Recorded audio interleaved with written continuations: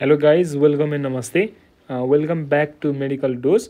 म चाहिँ राज दाई second year MBBS student at Manipal college Pokhara. आज हामी बायोकेमिस्ट्रीको पोलिअमाइन्सको बारेमा डिस्कस गर्छौँ है। Okay, let's begin. पोलिअमाइन्स हेर त नामबाटै क्लियर छ, पोलिअमाइन्स है। पोलिअमाइन्स भनेको यस्तो खालको अमिनो एसिडको ग्रुप हो जसमा के हुन्छ त, पोली भनेको के त मल्टिपल अमाइन्स भनेको त अमिनो ग्रुप भएको है। के त अमिनो ग्रुप भएको, बुझ्यौ? अमिनो ग्रुप भएको हेर त, अमिनो ग्रुप के हो? NH2 ग्रुप हो, ठिक छ। अब यसलाई मैले कन्जुगेट गरायो भने के हुन्छ? NH3 प्लस हुन्छ, ठिक छ। हेर त positive charge, amino basic कम्पाउन्डसँग always के हुन्छ? पोजिटिभ चार्ज हुन्छ है। हेर त यसले गर्दाखेरि के हुने भयो त्यसमा? पोजेसेस मल्टिपल के हुने भयो? मल्टिपल पोजिटिभ चार्ज हो कि नै भन त? मल्टिपल पोजिटिभ चार्ज हुने भयो है। पोलिअमाइन्समा के हुन्छ? मल्टिपल के हुन्छ त?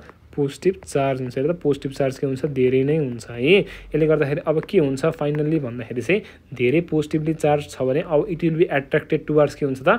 नेगेटिभली चार्ज हो क्या भन्छ। इट विल कम्बाइन विथ के हुन्छ त? नेगेटिभ मोलिकुल्स है, विथ नेगेटिभ सब्सटेन्सेस अथवा कम्पाउन्ड्स भन, लाइक के हुन्छ त? लाइक के हुन्छ? DNA RNA है। यसलाई के भन्यो? न्युक्लिक एसिडसँग यसको के हुन्छ? एफिनिटी हुन्छ भनेर के जान्ने? न्युक्लिक एसिड है, न्युक्लिक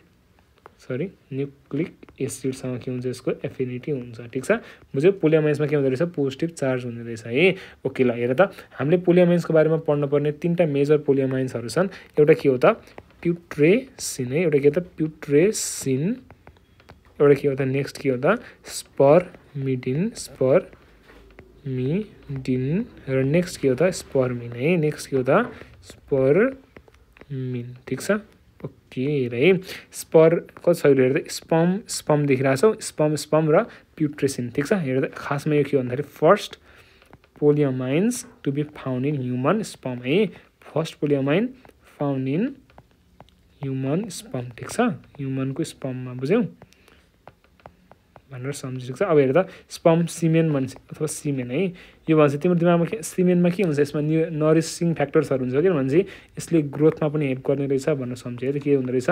ग्रोथ एन्ड नरिसमेन्टमा हेल्प गर्ने रहेछ भनेर सम्झ्यो, ठिक छ। ग्रोथ एन्ड नरिसमेन्टमा हेल्प गर्ने रहेछ है त, ठिक छ। ओके, पर्फेक्ट भयो है। ल के त? प्युट्रेसिन, स्पर्मिडिन र स्पर्मिन। ओके, ल now let's move towards the बायोसिन्थेसिस of पोलिअमिन्स है। बायोसिन्थेसिस अफ पोलिअमिन्स, ठिक छ। बायोसिन्थेसिस अफ के त? पोलिअमिन्स है। ल अब हेर त खास बायोसिन्थेसिस अफ पोलिअमिन्सलाई 2टा मेजर प्रिकर्सर्सहरू छ है। एउटा हाम्रो सबैभन्दा इम्पोर्टेन्ट के हो त? सबैभन्दा इम्पोर्टेन्ट के हो? अर्निथिन है, अर्निथिन, ठिक छ।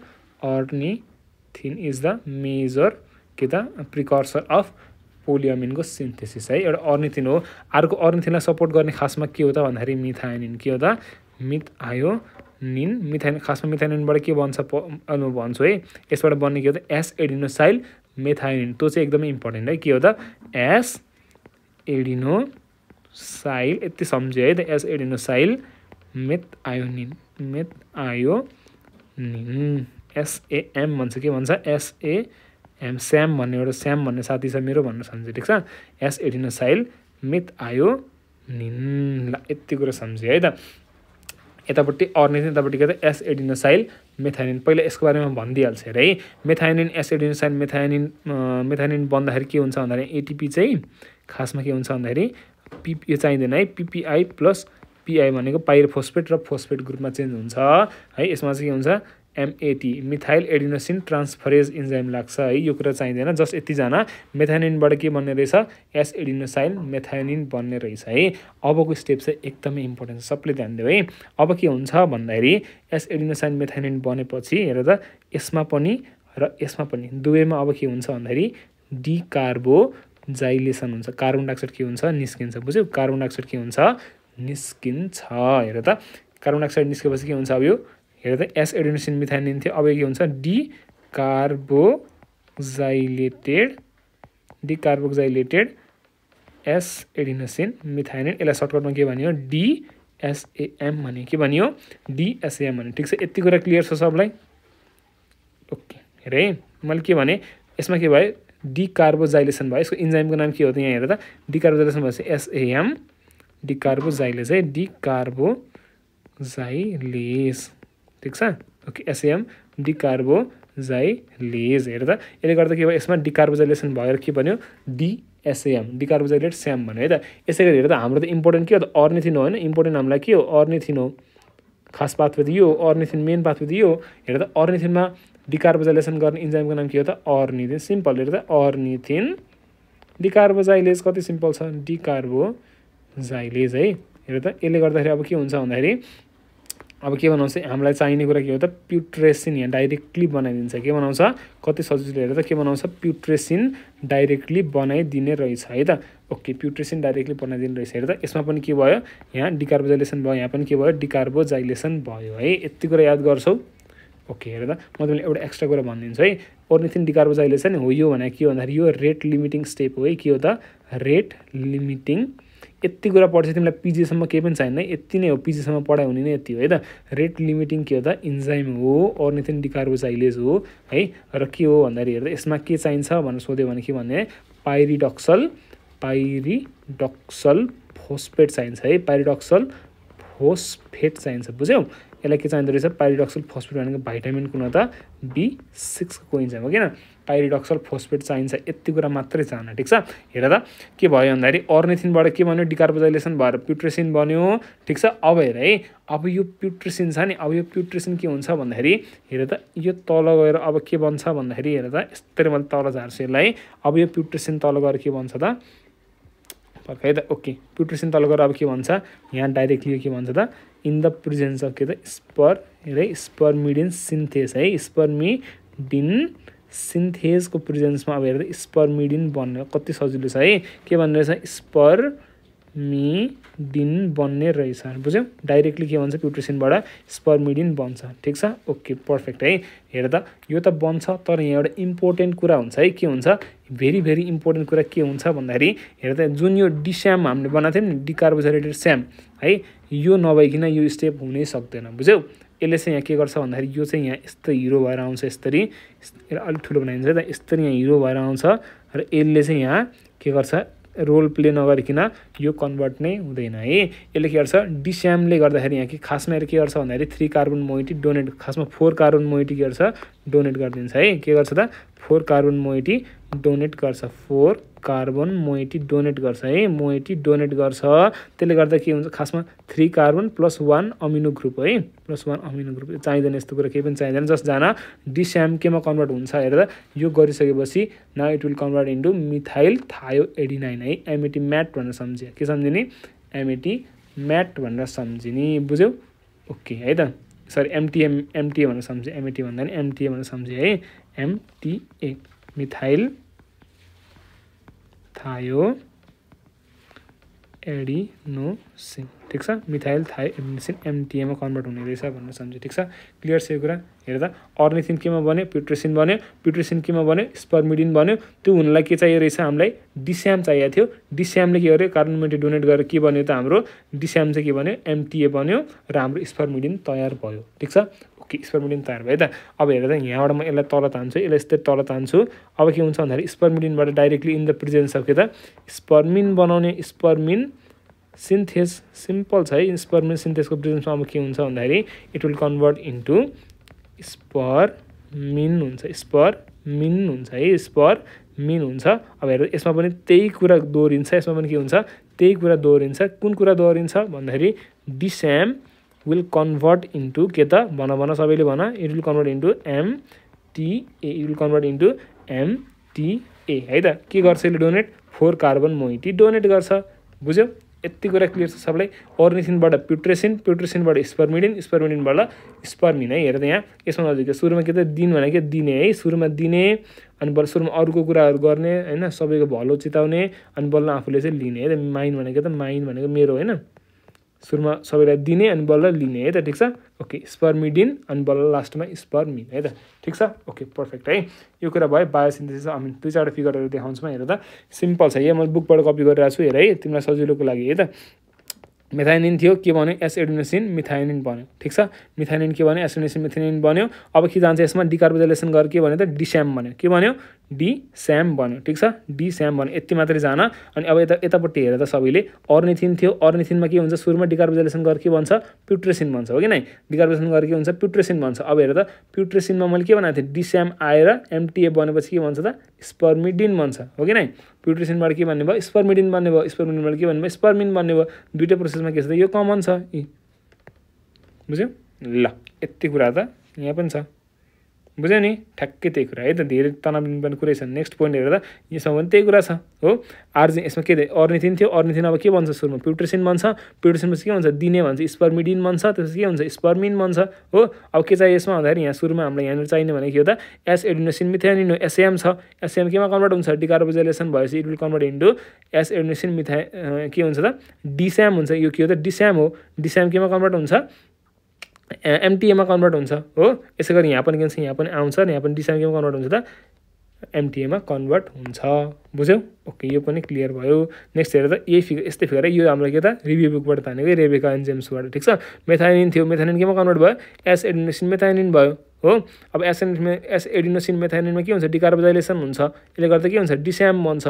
ठीक छ डिस्याम बन्यो है त अब हेर यहाँ अर्निथिन थियो अर्निथिन कन्भर्ट्स इन्टु के त प्युट्रेसिन भयो ठीक छ प्युट्रेसिनमा के हुन्छ अब नहुने कुरा के हो त डिस्याम हो डिस्याम चाहियो यसमा डिस्यामले डोनेट गर्छ डिस्यामले डोनेट गरेपछि के हुन्छ एमटीए बन्छ हो अनि यतापट्टि हामीलाई चाहिएको कुरा के हो त प्युट्रेसिन विल कन्भर्ट इन्टु स्पर्मिडिन ठीक छ स्पर्मिडिन स्पर्मिडिनपछि फेरि के हुन्छ त्यही कुरा फेरि रिपिट हुन्छ यो फेरि डिस्याम आउँछ फेरि एमटीएमा कन्भर्ट हुन्छ र यसले गर्दा के हुन्छ स्पर्मिडिन विल कन्भर्ट इन्टु स्पर्मिन बुझ्यौ ओके यसमा रेट लिमिटिङ इन्जाइम कुन हो अर्निथिन डिकार्बोजाइलेसन भेरी गुड ल यति कुराहरू सबै क्लियर भयो ल ठिक छ ओके है त हेर त फङ्सनको बारेमा फटाफट कुरा गरिहालौँ है फङ्सन्सहरू हेर्दाखेरि मेन फङ्सनमा सुरुमा के भन्दाखेरि तिमीलाई it is basic in nature हो किन बेसिक इन नेचर हुन्छ अनि पोजिटिभली चार्ज हुन्छ basic in nature plus positive charge छ त्यही भएर के हुने भयो भन्दाखेरि it is in association with के हुन्छ त एसोसिएटेड विथ के हुन्छ त न्युक्लिक एसिड है के हुन्छ न्युक्लिक एसिड हुन्छ ठिक छ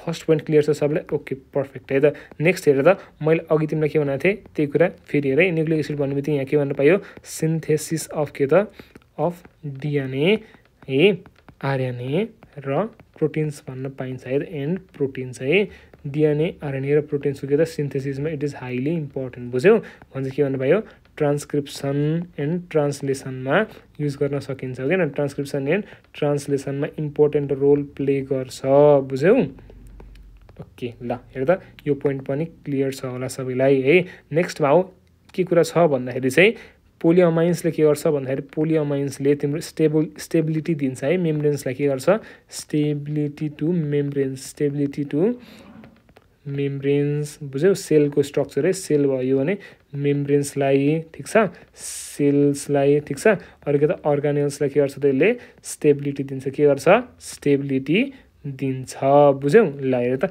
नेक्स्ट भनेर त अघि मैले के भनेको थिएँ स्पर्म भनेपछि के सम्झिया भनेको थिएँ ग्रोथ सम्झिया भनेको थिएँ होइन के सम्झिया भनेको थिएँ ग्रोथ भन्छ के भन्नु पायो के हुन्छ भन्दा यसले acts as a growth factor है acts as a growth factor बुझ्यौ ग्रोथ फ्याक्टरको रूपमा पनि एक्ट गर्छ है ठिक छ युजली सेल कल्चर सिस्टममा यसको क्लिनिकल युज हुन्छ है सेल कल्चर सिस्टममा युज गर्न सकिन्छ बुझ्यौ ल यो कुरा एकदमै इम्पोर्टेन्ट छ है त नेक्स्ट पोइन्ट हेरेर त यो कुरालाई मैले फेरि के पनि भन्न सक्छु भन्दाखेरि प्रमोट्स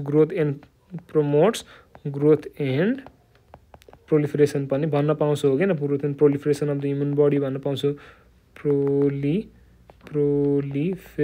प्रोलिफरेसन भन्न पाउँछु ल अब हेर त म तिमीलाई एकदमै इम्पोर्टेन्ट कुरा गर्छु है भेरी इम्पोर्टेन्ट कुरा गर्छु के गर्छु भन्दाखेरि क्यान्सर हुँदाखेरि के त क्यान्सर हुँदाखेरि के हुन्छ पोलिअमाइन्सको लेभल के हुन्छ हाइली एलिभेटेड हुन्छ के हुन्छ हाइली एलिभेटेड है हाइली एलिभेटेड ठिक छ हाइली एलिभेटेड हुन्छ पोलिअमाइन्सको लेभल त्यही भएर it is a diagnostic marker for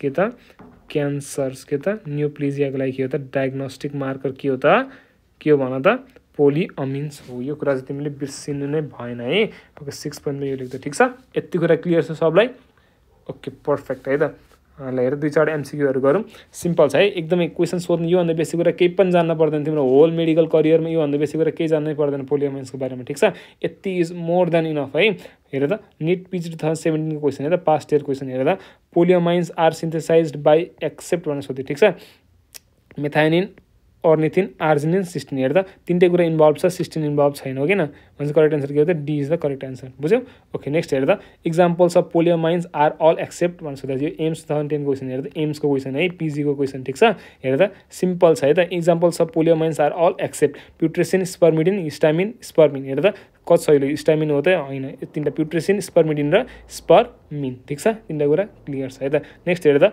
पोलियोमाइन्स are synthesised by भनेर सोध्यो मिथाइलेसन एसिटाइलेसन कार्बोक्साइलेसन डिकार्बोक्साइलेसन ल मलाई भन्नु त सबले यसको आन्सर के हुन सक्छ यसको आन्सर चाहिँ कमेन्टमा लेख है त के गर्ने कमेन्टमा लेख्ने है लेख्ने मैले तिमीलाई के भने कुन चाहिँ हो रेट लिमिटिङ इन्जाइम भन त कमेन्टमा लेख्ने रेट लिमिटिङ इन्जाइमले के गराउने थियो भन त के गराउँथ्यो कार्बोक्साइलेसन डिकार्बोक्साइलेसन एसिटाइलेसन मिथाइलेसन भन त यो के गर्ने कमेन्ट गर्ने है त ओके ल दिस मच फर टुडे है अनि त्यसपछि हाम्रो medical डोजको first सेमेस्टरको classes are running है यसमा चाहिँ हामीले लाइभ क्लासेसहरू गर्छौँ लाइभ क्लासेस त हुन्छ नै हुन्छ इक्जामको बेलामा के हुन्छ एक्स्ट्रा केयर हुन्छ एक्स्ट्रा लाइभ क्लासेसहरू हुन्छ ठिक छ पिबिएल र भाइभाको लागि अप्रोच हुन्छ है अनि एमसीको प्र्याक्टिस पनि टन्नै गराउँछौँ र मेन्टरसिप र गाइडेन्स पनि हुन्छ है त म सेकेन्ड इयरमा छु दाइरो थर्ड इयरमा हुनुहुन्छ दाइरोबाट पनि गाइडेन्स हुन्छ मेरो पनि गाइडेन्स हुन्छ ठिक छ okay if you are interested then you can register in the website or directly तिमीले चाहिँ यसमा कल गर्न सक्छौ है okay this much for today thank you for watching